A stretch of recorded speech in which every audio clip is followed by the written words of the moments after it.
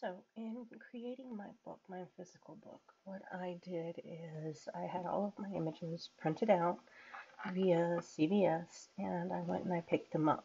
My artist statement and process is at the very beginning, and then the sequence of images follows behind. I used a physical scrapbook for the back and for the front.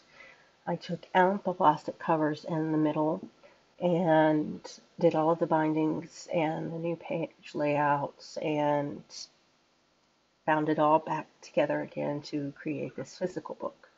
I also ordered the book, but it won't be here in time for submission for the final project, so I also created this physical copy to submit for the final.